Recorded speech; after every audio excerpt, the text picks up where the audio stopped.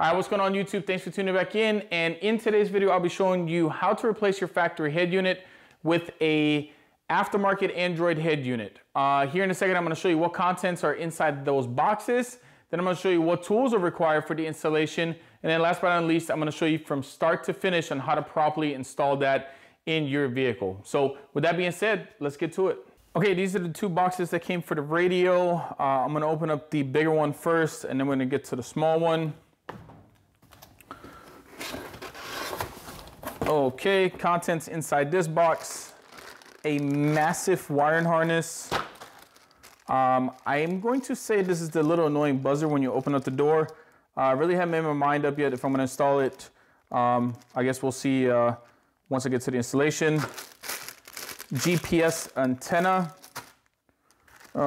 Microphone. I will be using this even though it did say that the radio has a built-in one.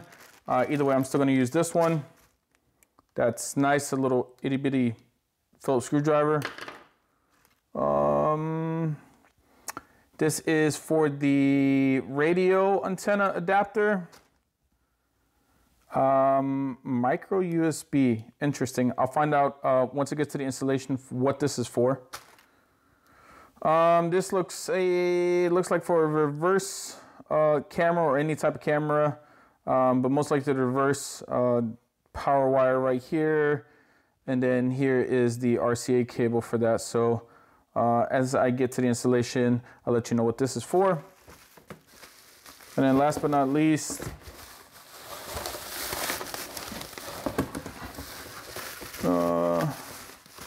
sweet, the trim. Okay, they come with two different trims. I went with the all black one. I think there's another one that's like brushed aluminum or something like that. Okay, now we're gonna open this box up since we know what's already in the big one. Should be very minimal in this one. I do like the packaging though. All right, so here's the actual radio. This little guy does have some weight to it. Yeah, it's pretty big, bigger than I expected or thought. But yeah, I'm good with it. Here are all the plugs, GPS, 4G, your antenna. That's probably for the main harness. But yeah, not a bad 10-inch, and then for the price as well. And again, I have a link to the one I purchased down below in the comment section. Let me put this back in its sleeve, and let's see what else is in here. Antenna, or probably for the Wi-Fi. I'm gonna say this is probably for the Wi-Fi right here. And another harness, why not? Push. Okay, you can put your SD card in here, or your SIM card, should I say, but I will not be doing that. I'll be running everything through my phone. Okay, all right, let's see what else is in here. Some small screws, looks like that are gonna be the screws to install the actual LCD, the actual radio to the trim. Holy crap. Okay. And then a massive little guide on how to use this radio. What again, I said massive, but I bet you this is not even a quarter. There's many other things, hidden features that you can get into these radios, but that's a video for another time. But yeah, so there you go. Just showed you what's inside the big box, showed you what's inside the small box. Now let me show you what tools are required for this installation, and then let's get this little bad boy installed in the vehicle. Tools required for this installation are a few plastic pry tools, a 7mm socket, a T15 Torx bit, a small Phillips screwdriver, and then electrical or cloth electrical tape. Okay, so the first thing you're gonna have to remove is that plastic trim that goes around the radio. As you can see in the top right hand corner, there are 10 clips on this trim. That will give you a rough idea or a reference point on where you need to pry to take that off. Once you take that off, there will be two harnesses on the bottom that you're gonna have to unplug.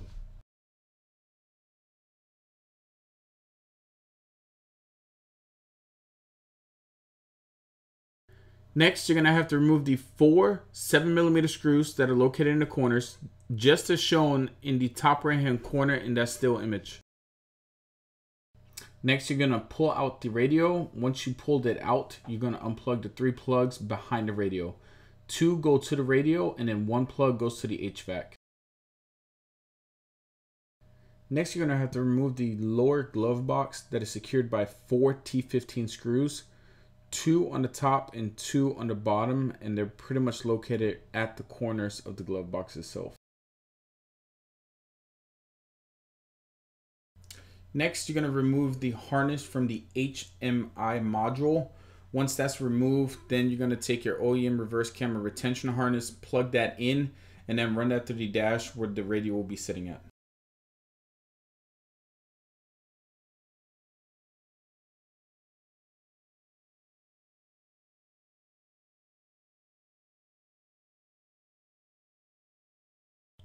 Next, you're going to have to remove 2 T15 screws from the knee bolster. Once you remove those, then all you're going to have to do on the top portion of the knee bolster, pull that towards you and you can remove it.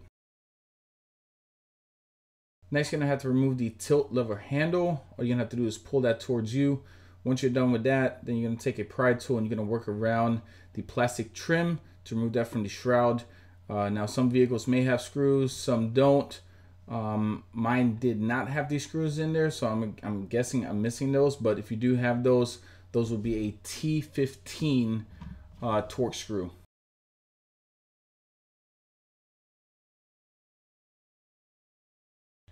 Next, remove that harness, and once that harness is removed, you're going to grab your T harness, the one with the orange wires, and connect that to the vehicle.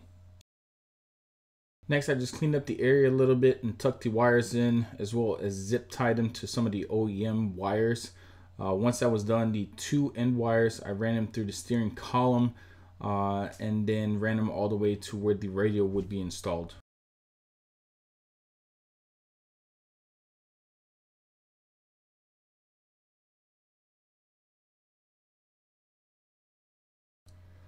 Once the T-harness is connected and the wires are ran, you will reinstall everything back in reverse order.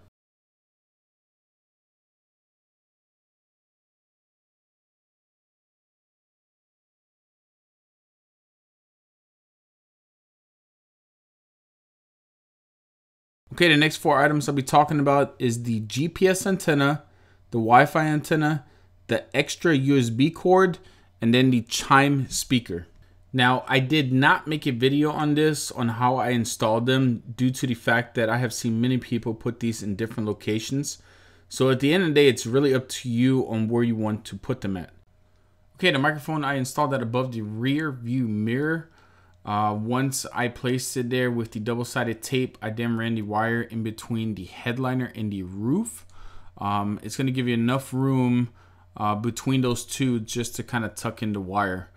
Once you run that all the way over to the A-pillar, what I did, I just ran that wire straight down with the OEM wires and just zip tied that one wire with those.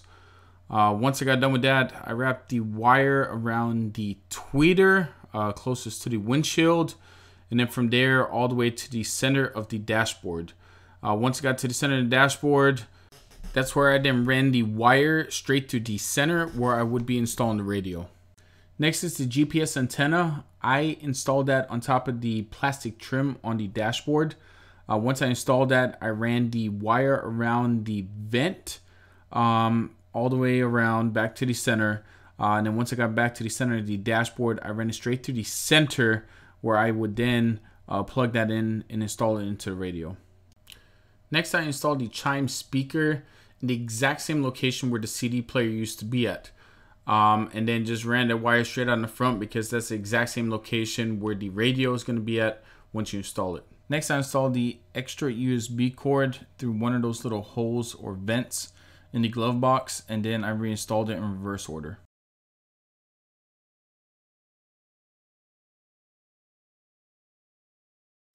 Next, you're going to have to remove the climate control unit by prying back on those tabs and then pushing it towards you.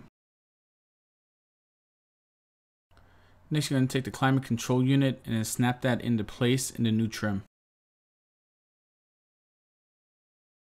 Now, before getting to the next step, just disregard all those wires because they will be unplugged. But for this, you will take your LCD screen, lay it face down, then take the trim. For this instance, I had to run the wires to it, but if you don't have the wires, you just face it straight down. And then you're going to have to lift it up and then screw the little Phillips screws from the trim into the radio.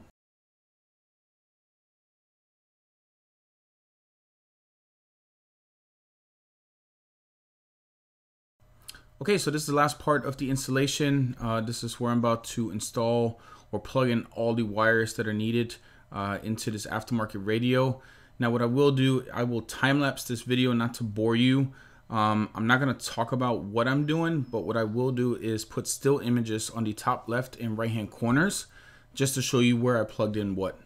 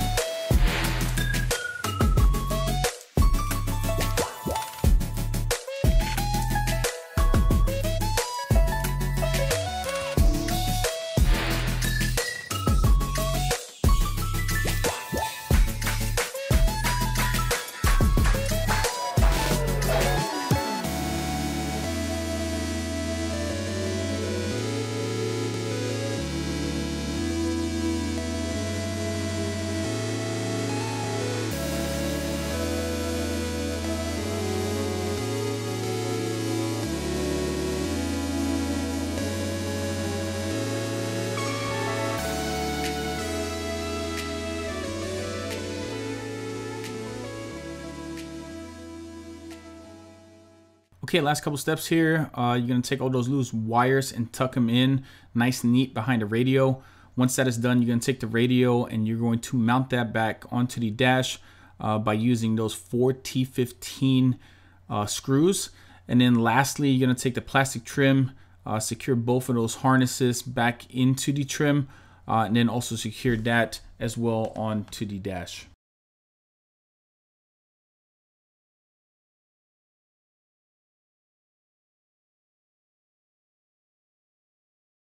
All right, there we go, YouTube. That's it. Just showed you what's inside both of those boxes. I showed you what tools are required for the installation, and then I showed you from start to finish on how to properly install this new Android head unit. Now, if you liked the video, do me a favor, hit that like button. Also, if you have not done so yet, please subscribe to my channel and turn on those notifications because I will be posting more content in the near future. On that, YouTube, that's it for now. Until next time, take it easy.